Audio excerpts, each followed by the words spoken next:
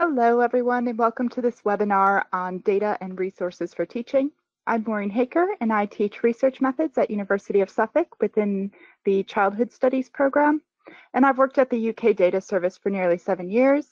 My colleague, Patty, who is here as well, is a research associate at the University of Manchester, and she joined the UK Data Service about 18 months ago.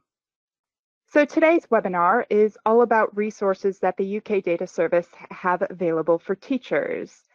But before we get into the actual resources, I just wanted to first go over very briefly a bit about why we're talking about teaching with data today and how it fits with research-led teaching, which is increasingly important to universities. From there, I'll hand over to Patty, who's going to talk about quantitative resources and signpost you to what's available through the UK Data Service. Finally, Patty's going to hand back to me, and I'll do the same, but for qualitative data.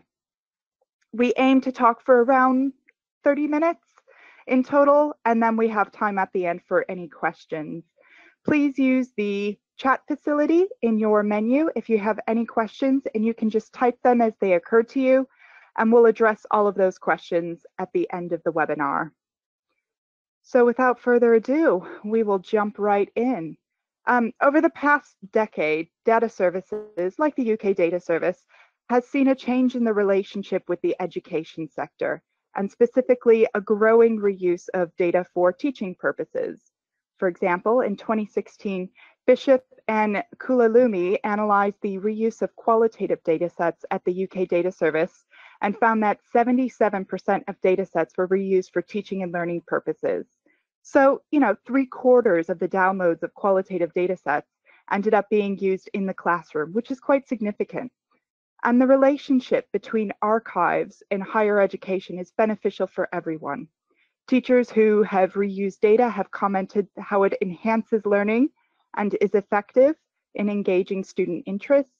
And for archives and data services, that reuse has a clear impact on the reach and significance of our data sets. Some archives have gone as far as to develop specific education strategies, such as the National Archives 2018, A Guide to Collaboration Between Archives and Higher Education, which explores methods for further outreach and engagement with undergraduate and postgraduate students. The drive to reuse data hasn't just come out of data services, though. Higher education has had its own goal to provide research-informed teaching since at least the 1960s, if not actually a bit earlier. And the thought at the time was that pedagogy that was based on research resulted in better learning. Of course, this seems to be an obvious point to make, but this teaching research nexus continued to spur questions about how to bring research and its data into the classroom, and it became clear that this was actually a defining feature of university, and that universities needed to bring together research and teaching in this sort of way. In the early 2000s, Healy and Jenkins, who published in 2009, were funded by the Higher Education Funding Council for England, or some of you might know that as HEFCE, and they modeled 4 types of research-informed teaching. So there's research-led, which is learning about research within your discipline. There's research-tutored, or engaging in research discussion. There's research-oriented, which is focused on developing research and inquiry skills. And then there's research-based, which is actually undertaking research and inquiry. Healy and Jenkins emphasized that those latter two, the research-oriented and the research-based, those latter two methods of research-informed teaching encourage students to actively immerse themselves in research activities, rather than just being these passive recipients of information that is, derived from research. And so in that sort of way, it was deemed a little bit more desirable. And it's this point that is perhaps really important. It's not enough just to talk about research, or even further still using evidence-based teaching methods, but rather students need to also immerse themselves in developing research skills.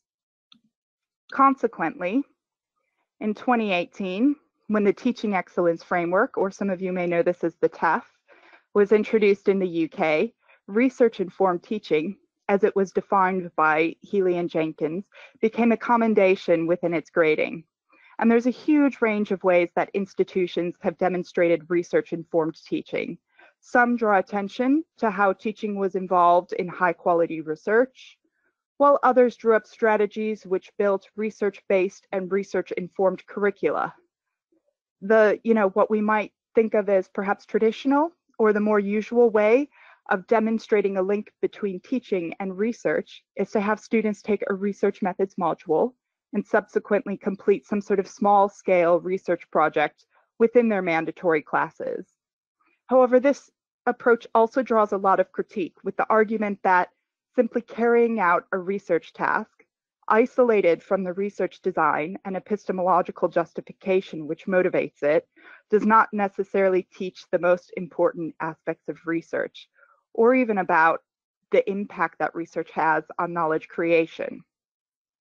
And finally, and this is where we get to, the resources that we hold for teaching, the UK Data Service can help with this goal by providing resources which help students develop specific research skills, while at the same time not losing precious class time in the design and collection of data in classes which aren't devoted to, dissertation or research methods. It offers a way of balancing class time spent on research tasks and class time spent on reflecting on the data's meaning and impact. As this is something that data services are more and more aware of, we've come a long way in developing the resources for teachers to help engage students in a variety of subjects and to help students refine their own skill set. And at this point, I just want to mention one of our avid reusers of data, Jo Haynes, and her experience of reusing data with her postgraduate students. So she was designing a 12-week course on qualitative analysis, and she needed a way for her students to focus on the analysis of the data rather than the collection of the data. So she asked students to undertake a secondary analysis assignment from a selected number of data sets that were held at the UK Data Service. As part of this assessment, Haynes explained that the students had the choice to either come up with an original research question or to find a new way to work with the data. And part of the motivation to have students reuse data rather than to collect their own was to obviously, get them to spend more time developing their analytical skills. But additionally, she found that students benefited from having to generate multiple perspectives of their chosen data set and craft diverse arguments and findings about the data, sometimes beyond what the original researchers found. And Haynes noted that it was also a really good way to engage in research that has already been done and to reach a critical dialogue with British research. The module was seen as a success, even resulting in one of Haynes's students publishing her results. And you can see a link to it here on the slide. So in this publication, A Tale of Two Analyses, Haynes reflects with Jones, who was the student, on the two analyses that were produced within the class, as well as some of the deeper understandings of conducting research that came out of reusing data.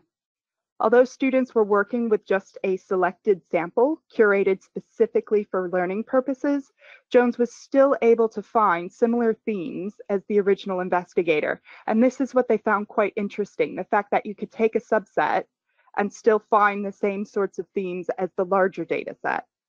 So her publication expands on some of those substantive similarities, as well as some of the differences she found between her analysis and the analysis of the original investigator. Haynes and Jones then reflect on the methodology of reusing data as a method itself. So it's a really impressive read from students' work, and it really demonstrates the level of reflection and critical thinking that goes on when data is being reused in the classroom in this sort of way. So from here, I'm going to pass over to Patty, who's going to share a little bit more about teaching resources that are derived from quantitative data sets. Thank you very much. I'm going to start by talking to you about our quantitative data. So the UK Data Service has hundreds of data sets that could be used for teaching. However, many of the data sets are large and complex, so it may not be ideal for teaching students who are new to data analysis. However, we have a large selection of teaching data sets, and these can be very easily accessed and downloaded from the UK Data Service catalogue. Most of the teaching data sets require registration and agreeing with an end-user license. If you're using data for teaching purposes, this should be specified when you download the data, and students also need to be made aware of and agree to the end-user license terms. Currently, the most common way for teaching with safeguarded data like this is to ask students to sign the access agreement for teaching. However, this process is currently under review, so the most recent guidelines will always be available on our website under Teaching with Data. So I just wanted to cover that before we moved on. But also note that we have a smaller amount of open teaching data sets that don't require registration. However, these data sets tend to use older data, and it's a smaller, more limited data set. You can also use census data for teaching, and much of our data is available to explore online using Nestar. Our search engine is on our homepage, and you can see it here on this slide. And it is one way to find our teaching data sets. Just simply type teaching data set in the search engine and results will come up. And this is an example of search results. We have a wide variety of teaching data sets which cover topics such as health, crime, and social and political attitudes. Some of the most notable teaching data sets we hold have been created from the Labour Force Survey, the English Housing Survey, Crime Survey for England and Wales, and the Health Survey for England. These data sets are regularly updated. The ones shown on the screen here aren't necessarily the most recent. For example, I've just finished creating a teaching data set using the English Housing Survey data from 2018 to 2019, and this is about to be released. So using teaching data is very much about getting students to engage with real topical data in the classroom. If you want to download any of these teaching data sets, you select the record that you're interested in, and you'll be taken to that data set catalogue record. And so from the catalogue record, you can find out more about the teaching data set. Under the documentation tab, there will be a user guide, which is accessible to students. And to download the data, you simply click on the Access Data button, the purple button in the corner, and you'll be redirected to your account where you can download the data and add it to your teaching project. As mentioned, apart from the small selection of open data sets, you'll need to be registered with the UK Data Service to access the data. If you haven't already registered, it's a very quick process and you'll be able to access the data extremely quickly. It's also worth noting that some of our data sets can be analysed online via the UK Data Service's data analysis interface, which is called Nestar. Online analysis is available when there is an Access Online button, such as that you can see here on the bottom of the page. All you need to do is click on that button and you'll be taken directly to the data set which you've selected in Nestar. And this is what Nestar looks like. In Nestar, you can conduct exploratory analysis with students, and you can also conduct cross-tabulations and correlation analysis. This can be very easily done by clicking on each of the relevant tabs at the top of the screen. You can see we have tabs for description, tabulation, and analysis. It's currently showing the description tab, and you can see that we have the data open for the Crime Survey for England and Wales 2013-2014, and that description gives you a bit more detail about the data set. It's worth noting that even though we've clicked through onto the Crime Survey for England and Wales in this instance, you can see on the left you have a large list of all the teaching data sets that are available on Nestar for analysis.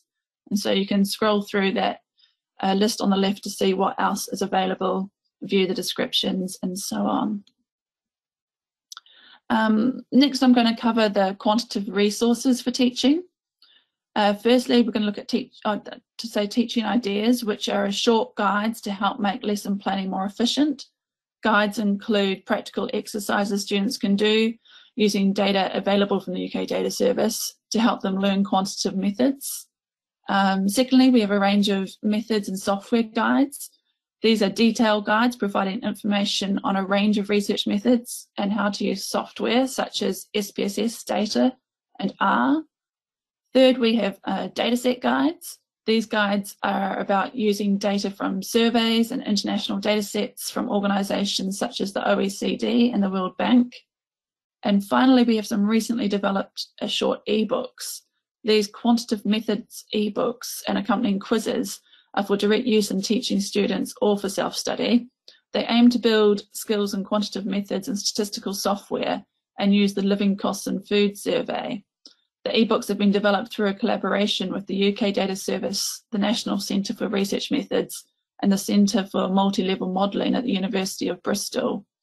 So using SPSS, they're designed for direct use in teaching undergraduate students quantitative methods, including looking at descriptives, correlation, and multiple regression. But today, as an example, I'm going to focus on some of the guides that we have. We have guides on data management, software, and survey data, but I want to draw your attention to the software guides on statistical packages, and we have 3 of these here at the UK Data Service. What is data? What is SPSS 20 for Windows? And using R to analyse key UK surveys. As an example of our guides, I'm going to focus here on what is SPSS for Windows. And if you click on what is SPSS, you'll be taken directly to the what is SPSS PDF guide, which looks like this. This guide is a really fantastic resource which introduces students to the software of SPSS, or it can also be used by students when refreshing their own software skills before conducting any data analysis. And as you can see from the contents page to the guide, it covers key topics such as viewing the data in SPSS and exploratory data analysis, data manipulation, using hierarchical data, as well as linking and merging files. It is very much a step-by-step guide, and throughout it uses one of the main surveys that we have, which is the British Social Attitudes Survey. The guide is very easy to follow for both students and for teachers. And our experience is that students really like using this guide because it walks them through the process of opening the data and those early stages of data analysis. And all our other software guides, so this data guide and also the R guide, follow the same format as this one. Finally, I'm just going to introduce you to what we call our student resources pages. And I don't want you for that title to throw you off here, as the student pages, including the using survey data guide, are a really good resource for teaching as well. And I recommend that you draw your students towards it. The data skills modules are another very good resource for students. This page shows a screenshot of the using survey data guide. The using survey data guide principally uses the crime survey for England and Wales. And again, similar to the SPSS guide, it walks students through the initial stages of data analysis. So, for example, you can see potential research topics and questions, levels of measurements, getting started with survey data, data analysis, and reporting your results. And again, the guide is very easy to use. And just on the data skills modules, we have 3 online data skills modules, and these are introductory level interactive modules, and they're designed for users who want to gain a better understanding of the key aspects of survey, longitudinal, and aggregate data. So modules can be conducted in your own time, and you're able to dip in and out when needed. The modules give you an introduction to key aspects of the data using short instructional videos, interactive quizzes, and activities which use open access software where possible. And each module takes about 2 hours to complete. And so it's worth dipping in and out of those to find examples of explaining key concepts that may help your students.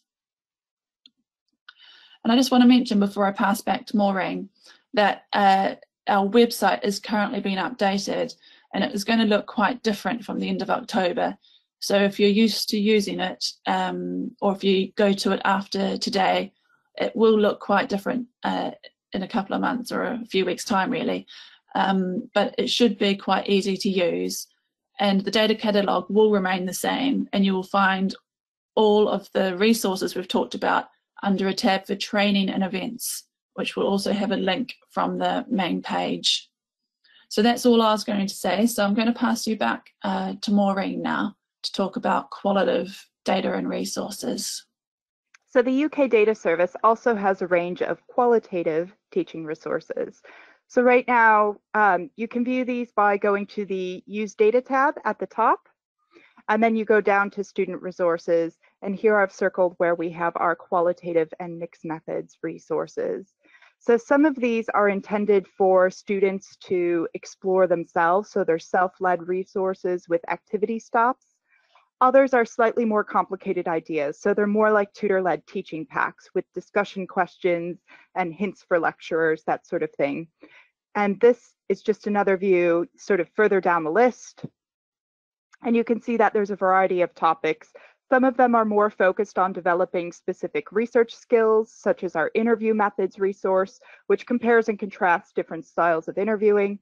Others focus on the research behind a specific topic, such as our Folk Devils and Moral Panics resource. And that resource, you know, for example, it goes into Stan Cohen's works on mods and rockers in the 1960s. So you can find a full list online, and on the new website, that will be under training and events. If you do develop some kind of similar teaching pack yourself and you would like to share it, please let us know, because we can publish it online and we can help publicize it. Cathie also mentioned teaching data sets, which are, again, these are just data sets that are reduced in size to make them a little bit more manageable for students, or they've been curated around a specific class theme. So we do have a couple of these for qualitative teaching data sets, and these are ones that Joe Haynes has curated and deposited. So you can find these by sorting by data type and qualitative once you find the area for teaching data sets. If you've created a teaching data set yourself, so if you've reduced a data set and you would like to deposit that, please let us know, because we'd be happy to help you archive it and share it and publicize it. So get in touch if you do. And I'm just going to go back to our case studies. So we also have some case studies which showcase the various ways that our data has been used. So if you're looking for a little bit of inspiration or some ideas in your teaching, these can be found under the Use Data tab, and then go down to Data in Use, and you'll see teaching case studies hyperlinked in the text, which brings you to quite a lengthy list of stories explaining the class, the data set that they used, and how the exercise or the assignment was delivered. And again, these will be moved into the training and events area on the new website. If you are wanting a quick way to explore data sets which focus on a specific theme, then our thematic guides might be useful for finding the right kind of data quickly. So you can find these under our Get Data tab, and then you go down to Data by Theme. And the themes include common social characteristics like aging, education, ethnicity, and poverty, as well as current issues like COVID-19 and environment and energy. And when you click through to one of these, you'll see that we've not just assembled, you know, some quick links to seminal research on that theme, but also resources for, you know, analyzing and researching in this area, as well as some other miscellaneous resources that we might have to link to it. Another specific resource to qualitative data that I want to point out isn't so much a resource for teaching as it is actually just a feature of the UK Data Service website, and it's called QualiBank. And this is an online tool for searching, browsing, and citing qualitative data. It works a bit like Google, so students would find this quite intuitive to use. And if you're trying to get students to find data for an assignment or a project, you can just type in a keyword, like I've done here with typhoid, and you press go, and it'll bring back results where that keyword has appeared anywhere within the data set. And this is what makes QualiBank perhaps a little bit different from just our data catalog, is the fact that it actually searches through the data itself for that keyword, as opposed to just the catalog page or just the abstract of the data set. So when you click through to one of these results, you'll find at the very top of the page, there's some links to additional resources and details about the study of where that piece of data actually came from. And if you click on any of those additional resources, it would bring you to the end of the text. And from there, you can see what there is. So perhaps there's an audio of the interview, or maybe some photographs that are associated with that interview or the collection. What's really useful about this resource as well is that you can actually cite the data. So you'll see in the left-hand margin, right at the top here, there is a Create Citation button. So let's say you've read through this interview and you want to use a very specific excerpt within your writing. All you would need to do is click on that paragraph, and it would highlight that utterance. From there, you would click the Create Citation button, and you would magically get a little pop-up window that has generated a citation for that piece of data. And you can see at the very end of that citation, there's a URL. If you were to click on that URL, it would bring you specifically to that paragraph within that interview on QualiBank.